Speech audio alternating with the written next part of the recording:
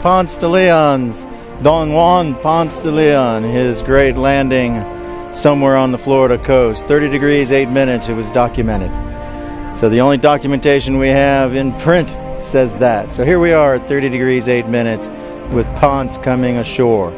And now we're going to unveil statuary to commemorate this for the future. The Men of Menendez, a company of the Historic Florida Militia, is here in force. We have one of the Ponce family here representing Ponce himself. So James Ponce.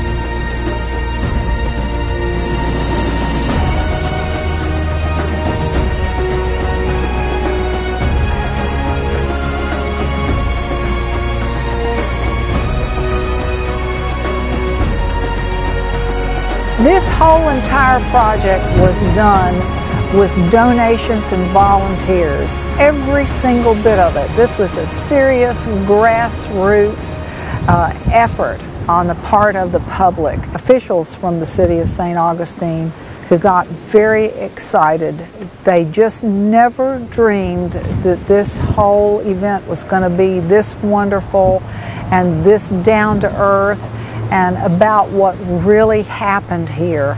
We so appreciated Brian Bowman and the 16th century garrison that all along, all through the day helped us. They not only were the reenactors on the beach, but when it came time to make sure everybody safely got across the highway, which was a serious logistical problem in this case, they were wonderful. They were there, they stopped traffic, and then when it came time to do the presentation, they were there for that also.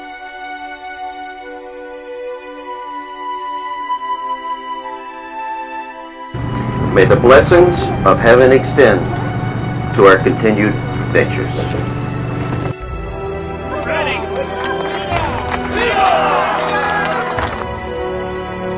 The park and the Visitors Information Bureau, they had a great part in pulling that drapery off. A lot of the crew of the Espiritu who helped volunteer do labor up here on the pedestal. There were about 100 of them were on the beach. The whole idea for this whole location and for the statue was on April the 2nd, Ponce de Leon sighted and took a measurement for the 30 degrees, 0.8, and that's when he landed and that's when he named La Florida. And it's also really important because that was the first Northern European to claim this continent for another country, for Spain. You know, Christopher Columbus never made it beyond the Caribbean. People have kind of forgotten or just didn't know. So when this 500th anniversary of his coming ashore started to come around and get closer, we felt like we should celebrate it. And the people on the beach, the fellow that played Ponce de Leon was a descendant of Ponce de Leon. His name was Jimmy Ponce. And we were very glad to have him take part in that reenactment. And there was a fellow there with navigational instruments, taking measurements, and he was sort of representing Alamiras, who was Ponce's navigator. And this fellow specializes in antique nautical measuring devices, and he had a very old one that day on the beach. So that was a very important part of the whole day. It was a way to start the day with his landing at 12 o'clock, which according to the records, that was the time. This spot is important because this is the only place where we have a historical document. It's called the Herrera account. The Herrera account is a translation from Spanish into English of Almira's log, actually from Ponce's ship. And it documents, and it says 30 degrees, 0.8. It says the depth of the water. It says how far out they were. This is the only historical document that substantiates any site in the state of Florida, and this is as close as you can come to it. The park, they opened their arms. They were so gracious. The volunteers, everybody did everything that they were asked to do. They volunteered to do things they weren't asked to do. It was all in the spirit of the occasion. Dan, if you will, tell Bruce how the whole idea, whole conception of this whole plan came about. What started it? Everybody thinks it was my idea. It was Jack Williams. Jack was the person basically that did all the research for Fort Mosa.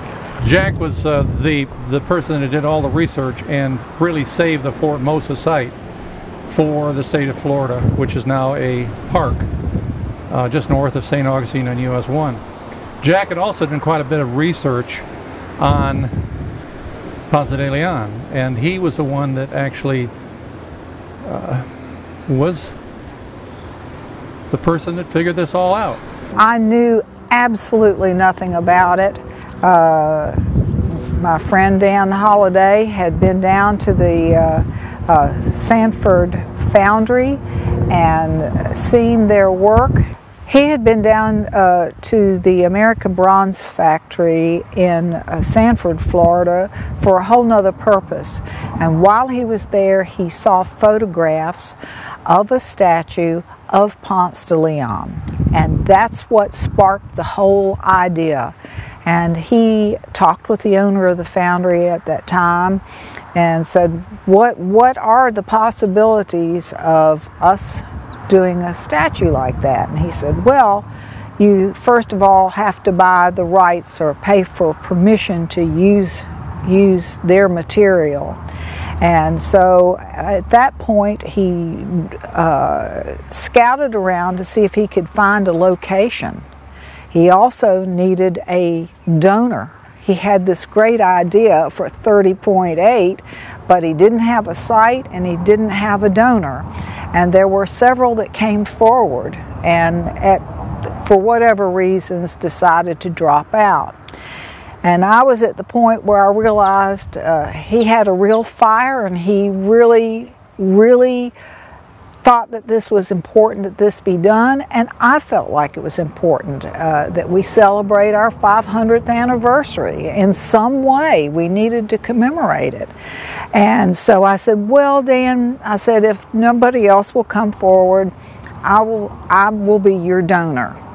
And so at that point we went down to the foundry and we talked with the owner and arranged to buy the rights to use the mold for this particular statue, which had been produced for Punta Gorda, because as you well know, Ponce landed here first.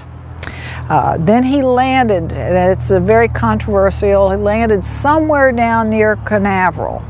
Then he went around the tip of Florida and he went to Punta Gorda. And he went to Punta Gorda 3 times. And so it was very appropriate for a statue of Ponce to be there. However, on his 3rd or 4th visit, the Indians were not happy with them, and he got hit in the leg with a poisoned arrow, and he died from that injury and ended up being buried in Cuba. So we went down, we looked at it, and we thought it looked really good. Thought this is just exactly what we need to do, and we proceeded with the project. And we used Charlie Wamball for guidance along the whole way, and his advice was invaluable. They poured the statue months in advance.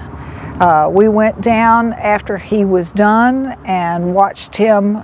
They put him together. He's done in sections, and watched them do the patina, because I wanted to have some feedback in the color that he was going to be eventually. I didn't want it to be artificial looking. I wanted to have some input into the patina. I wanted it to look like natural bronze, and I also felt really strongly about it aging like natural bronze, because after all it was going to be in the reserve, and it's all about the environment, and I wanted him to age into that green patina that would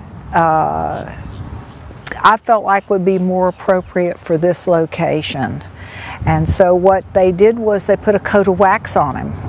And the wax, the idea is that the wax will gently come off in random places, and then he'll be exposed, and then the patina will start. The astrolabe has an arm on the front of it that swings from 0 to 90 degrees in both directions. All right, at noontime, you want to go out on the deck, and you want to look up at approximately noon and hold this up in the air at your eyesight and look through. There are two holes, one in the front and one in the rear. You would look up at the sun, but you can't look very long at it because you would burn your eye up. So what happens when the sun hits its zenith, that means the highest point in the sky, it appears to stand at one position for about 4 seconds. So as I'm holding this, looking up at the sun and peering through the pin and keeping the sun in there, it will stop all of a sudden. And when it stops, it doesn't appear to move because it moves very quickly. I will hold this fast, and then I will get the angle of the sun at that time on the face of the astrolabe. The degrees are marked on the face of the astrolabe. You can't see them very well on there because it's very difficult, but if you would look over here, I'll take this board. You'll see degrees here, and this is called a Halley's quadrant, which is a later device, but it has the same degrees written on it, but they're easier to read. These are so indented into the surface that you can't even pick it up with a camera, but real close examination you could see the degrees. And we would be doing the same thing with this instrument called Halley's quadrant. Look up at the sun at the 4 seconds when it stops, and when it stops we would hold this fast, and then we'd have the angle of the sun.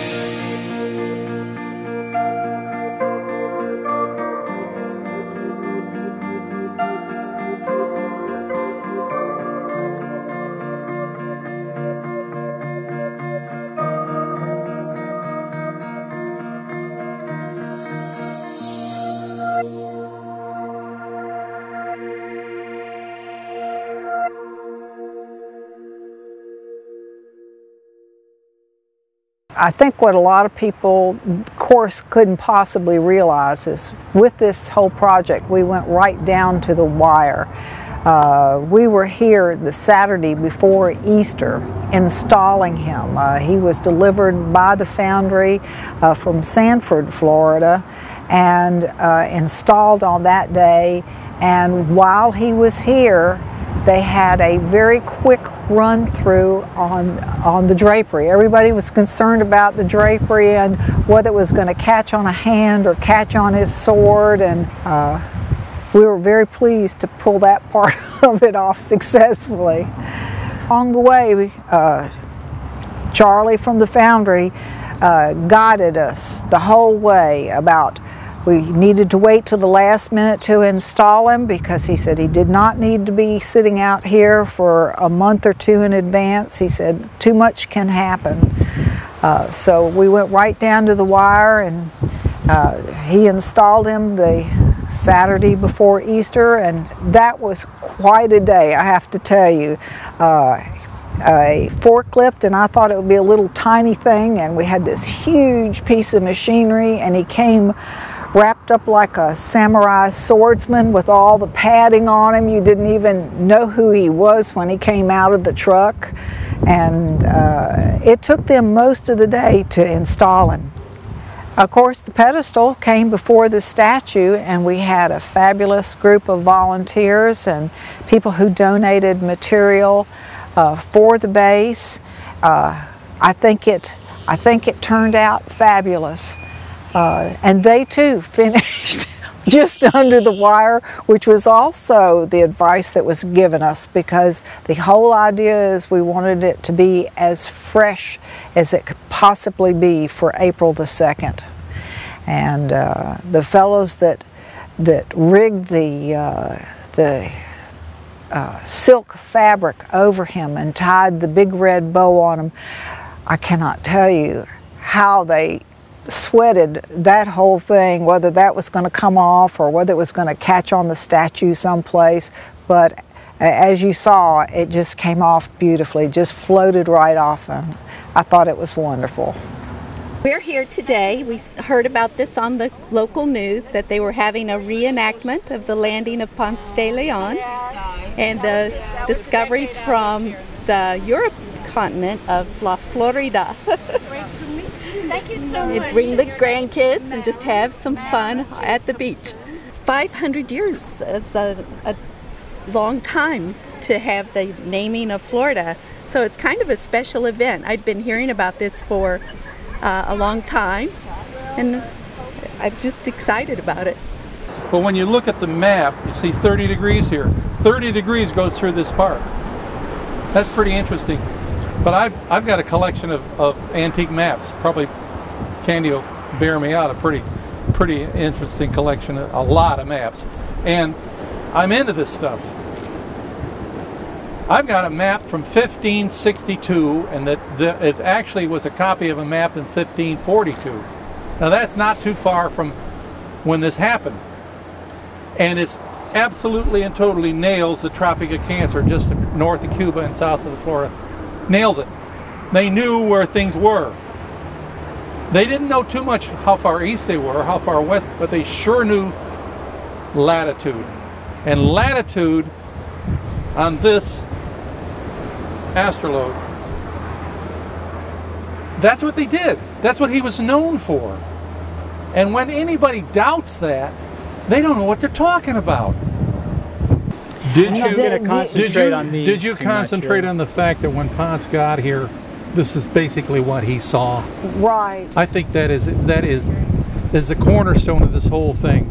We were offered several other locations that would not have been appropriate. And this, to me, that's got to be the way it looked. And of course, he was at sea, and you were telling me before, these dunes are higher than... Yeah, if you go up and down, whoa, there's a beautiful hawk. If you go up and down the coast of Florida, there's very, very few places on the coast of Florida that have any topography. Ponte Vedra is one of them. You can go from here all the way down to the Cape Canaveral, And there isn't that much. There's a shell mound down in New Smyrna. But if you were offshore, and they were 1 league offshore is 3 miles. That's where you get the 3-mile limit from. And they were 3 miles offshore. They saw this bunch of dunes. Now the dunes get a little higher north of here. Of course, houses have knocked them down. But this is the way it was. I'm sure, as I stand here, that this is just about what he saw. And it's a miracle to me that this is here this way. It's amazing. Yeah, absolutely and that's a big news amazing. To me. Come and see what it looked like. It's not downtown St. Augustine, this is La Naturelle, and it is the most appropriate place that statue could have ever been put. Yeah. Is right here. You look out here, and that's exactly what he saw. This is what they saw, and this is what has been preserved. We can celebrate this now, this history.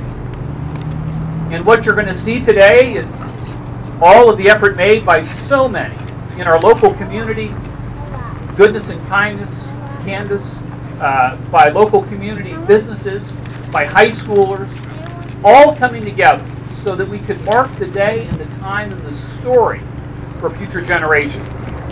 I had never actually stopped at this site. I had been by it many, many, many times, but never stopped. And when we walked up to the overlook, I was stunned.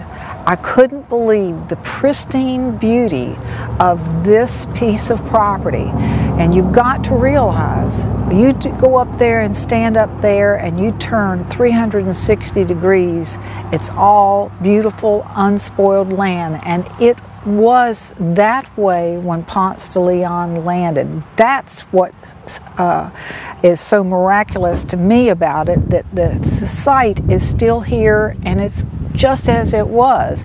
And you can't say that about too many places. So that was, to me, very exciting. And I still go up there and I still can't get over what a beautiful sight it is. And I never fully appreciated the reserve and what they've been doing. But they really deserve credit for this being here. And without them, the statue would have never had a proper home.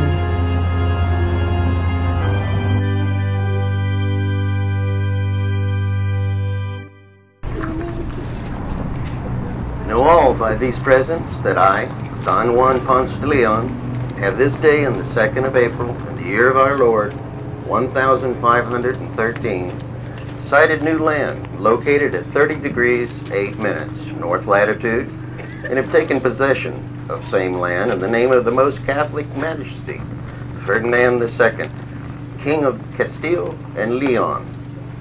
I have named this new land La Florida in recognition of its venture in our holy festival of flowers, honoring the resurrection of our blessed Lord and Savior, Jesus Christ. All the gentlemen of our expedition, including our chief pilot, Anton de Alaminos, have concurred in these findings and attest to their truth and accuracy. May the blessings of heaven extend to our continued ventures. Viva la Florida!